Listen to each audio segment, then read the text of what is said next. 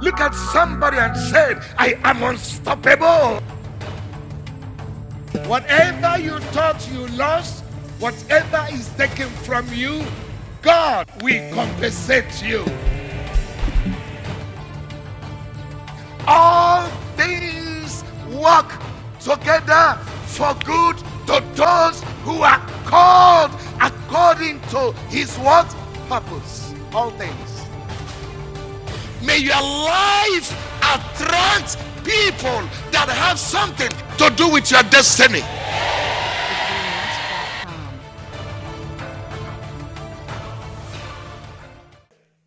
Can somebody shout grace?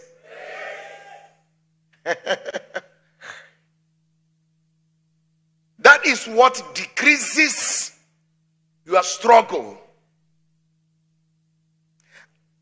and increases your accomplishment. What grace does, it decreases your struggle, decreases your sweat, bring your hardship to nothing, and increases your accomplishment. You just found out that it is no longer you. That's what Paul said. It's not me. Even though I labor more than every one of them, but it's not me that is working. It is by the grace of who? God. By the grace of God. Divine element by grace.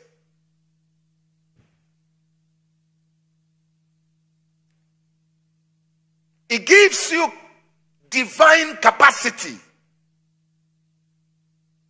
to incapacitate all the challenge, all the struggles in your business.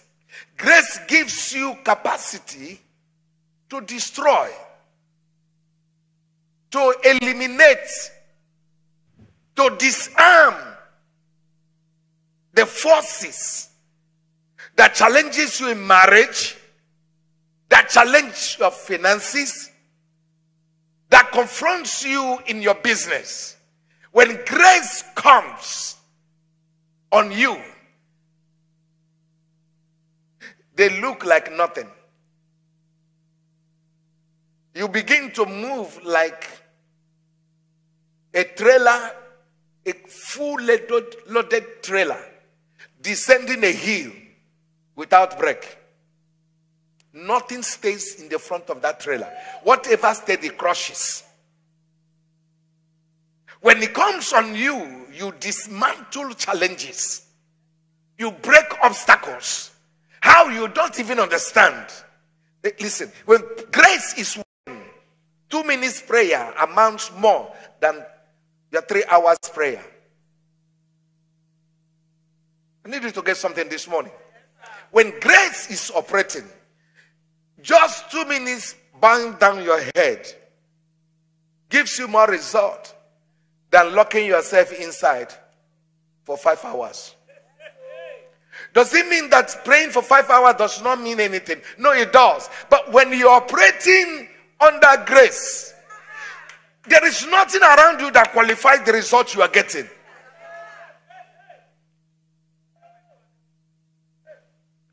Is anybody listening to me?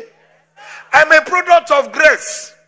There is nothing around me that qualifies what I'm seeing and what I'm getting. Nothing. Nothing. Nothing. So I understand grace. And that's why I'm not. They say, oh, Bishop Chigbundu is a very humble man. You don't understand. Because it's just grace. When I look back, I know it's grace.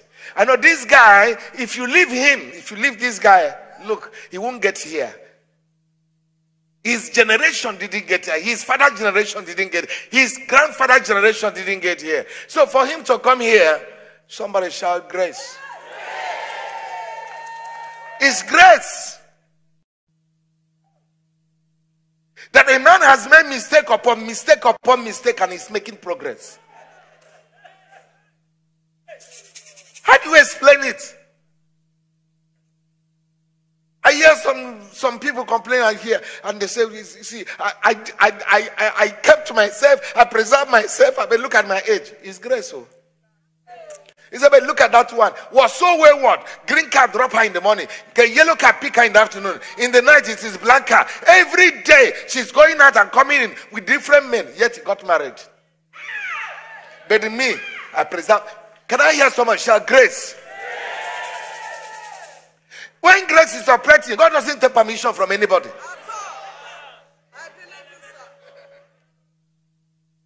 When grace is working, it doesn't look at your past. No, it doesn't. It's that we show mercy upon whom I will show mercy. That's why you will be so shocked on the last day. You will be shocked the kind of people you see in heaven. That to the point you will say, if God just give me permission, I will tell God, this one, remove him from here. But unfortunately, you don't have that right. When you get there, you don't have the right. There are people you wouldn't want to be in heaven. In fact, they did so wicked things that they shouldn't near heaven, but you will just see them there. Maybe in the last 24 hours of their life, they made right. The thief was on the cross. He said, remember me in that kingdom. Jesus said, you will be with me in paradise tonight. To the entire world, to everybody, he was crucified as a thief. But in the last hour of his life, oh, look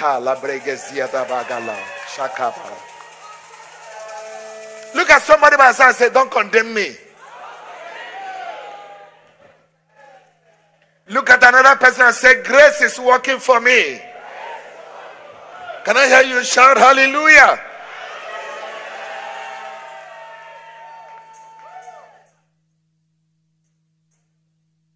Grace is God's unmerited favor in this sense that when it comes to human capacity, human qualification, you are not.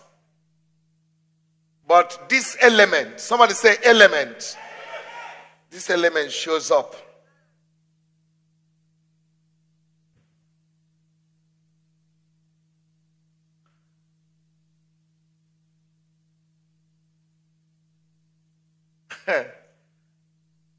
There are too many things you don't know about me. That if you know them, you will celebrate God for me. Oh.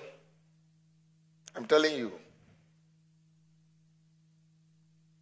Divine element that brings favor. What is favor?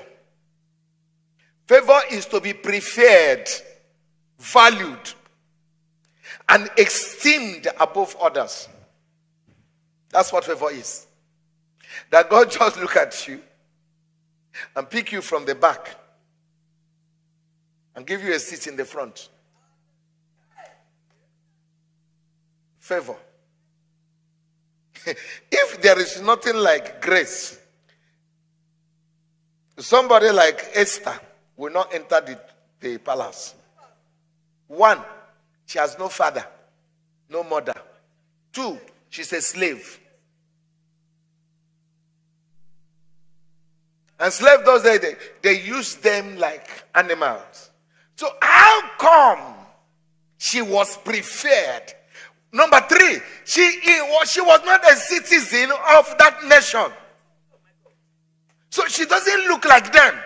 The Babylonians are different from the Jews. So it is not your look. It is not your makeup or make down. It is not the 6-inch nails that brings husband. It is not your classic suit. It is what? Grace, favor. She didn't eat what others were eating. And as they were passing, and those who were more beautiful, those who were more elegant, those who had straight leg, those who have pointed nose, those who have big butts and small one, they were passing. And the king was looking. Lift up your right and say, Lord, let favor locate me. Favor means to be preferred. to be esteemed more than others. More than others.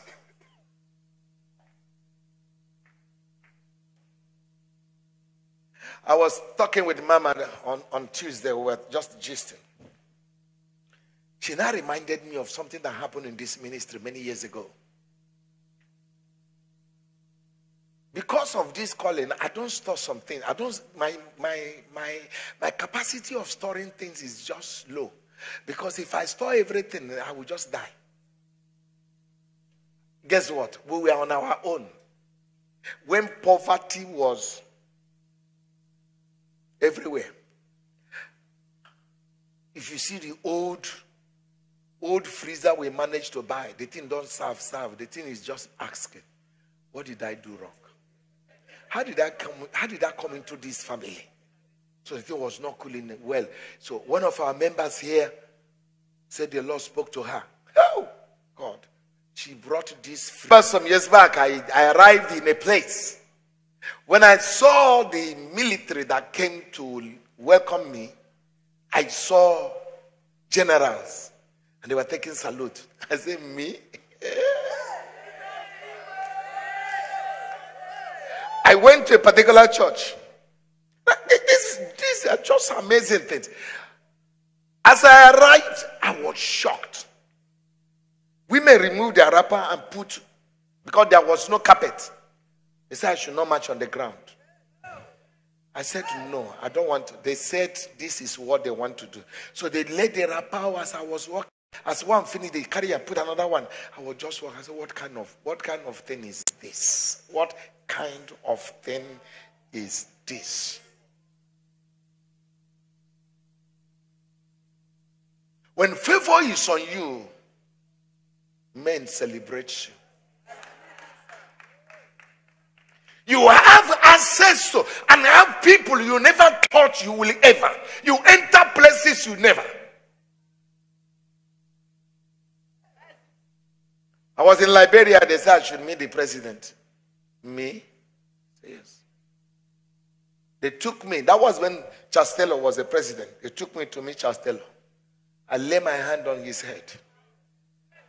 And I reconciled him with his wife he abandoned for years. If you ask me, that's not why I went to Liberia. But how did I reconcile marriage that was broken? Somebody shout grace. Every word I said, he obeyed. This is what you should do. Take this woman back. He obeyed. Madam apologized. He apologized. She apologized. Next day, packed things back to the house.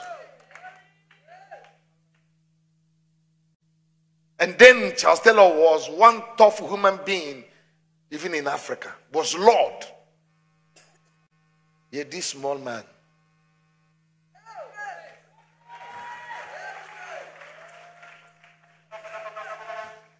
Grace, favor. Somebody shout hallelujah. It qualifies you to dine with the nobles. Gives you cheap success.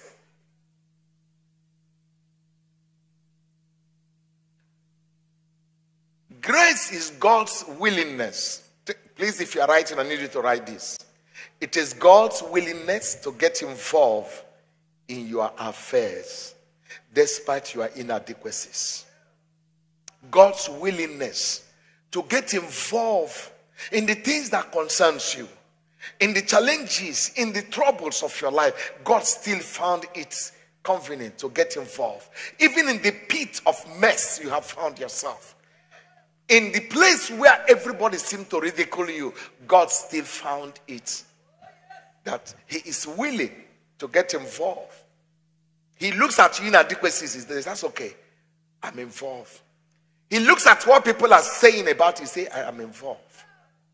He looks at how people have dropped you on the ground. He says, don't worry, I'll take you up. He picks your mess and turns it into a message. He takes the ridiculousness of people and creates a beautiful message. For he does all things beautiful in his time.